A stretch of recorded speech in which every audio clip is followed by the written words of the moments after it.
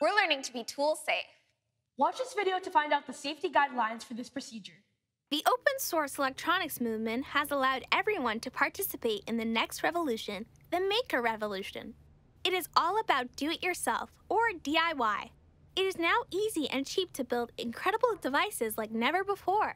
The downside of the DIY movement is that while it's cool to use and reuse materials and electronics from a combination of sources, new and old, there are potential safety hazards that you have to be aware of. First, make sure your head is clear to operate and personal devices or peers will not distract you. Then the power. Digital electronics mostly uses low power, usually 3 volts to 5 volts, and in the range of several milliamps.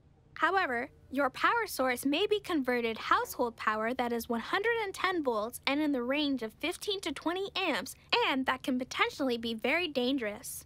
It should be noted that depending on conditions, static electricity can be present that can be in the order of thousands of volts. To protect circuits from exploding, possibly causing injury, make sure that you take all precautions to prevent static buildup by touching metal surfaces, using static discharge mats or wristbands, or placing circuit boards on non-conducting surfaces. As your first project, we're going to construct a simple circuit based on the Arduino Uno. It's a microprocessor that is the basis for a wide variety of electronic projects. By the way, to avoid static discharge, only hold electronic boards by the edge, never by the top or bottom. With potential for small flying wire bits, sparks and sharp pieces, you need to wear eye protection, safety glasses. We are going to construct a simple LED flasher unit using a schematic diagram that you have created in previous lessons.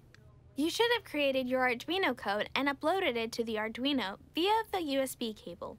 A clean environment is necessary to prevent accidents. So first of all, get your work area set up, tools ready, and components handy. If you are working in pairs, make sure you both are aware what each other is doing, and make sure both you and the other person works safe. Keep all power well away and unattached while you are working on circuits to prevent electrical shocks, sparks, or melting components. Never work on a circuit while powered on or even wired to a power source.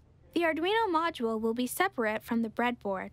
It is good practice to mount the two together to keep them from coming apart while they are live. Be aware, the Arduino has solder points on the bottom. These should be kept clear from any base.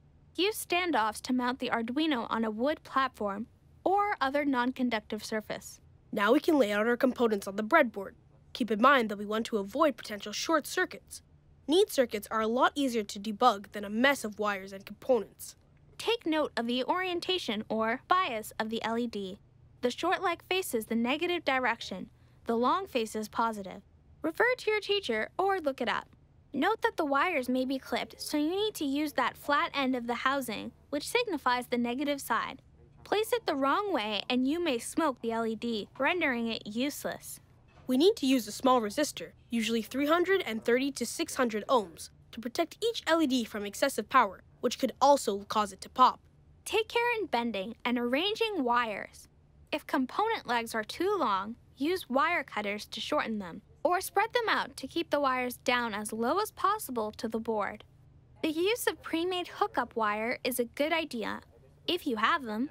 Reduce the number of wires needed by using the common rails along each side of the breadboard. Keep in mind which is positive side and which is negative. By standard practice, the red is usually positive. The blue is the negative rail. Keep those in mind to avoid problems later. Be consistent from project to project. Now we are going to connect our components with each other and to the Arduino board.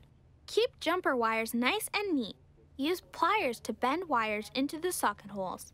Avoid crossovers as much as possible. Once you've laid your circuit down, always practice the second look method. Trace your circuitry before powering up.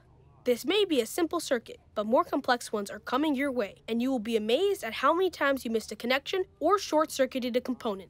There are no shortcuts to safe circuits. Before powering up, your teacher must inspect your circuit. Never power up without this second pair of eyes.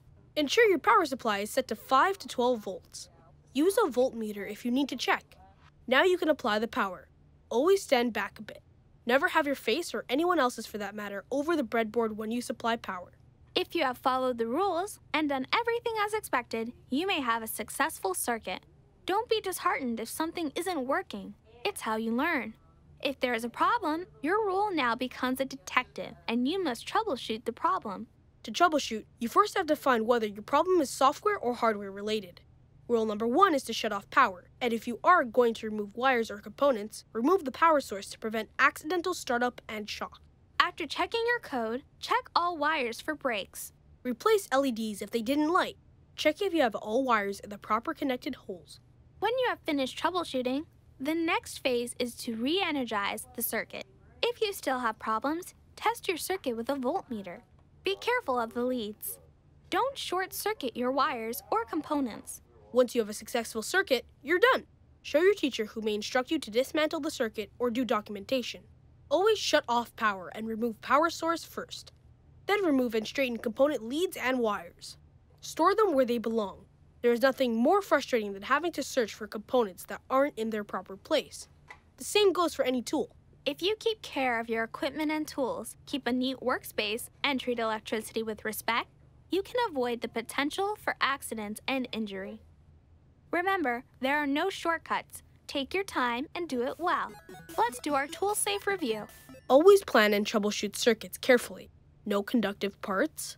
Remove the power before working on a circuit. Watch for sharps and pinch points when working with assembly tools. Keep wires neat and traceable. Power a circuit only on the OK from your teacher. Return tools and components to their proper places when done. And if you're not sure about anything for safety, ask your teacher for more direction. And don't forget to be tool safe.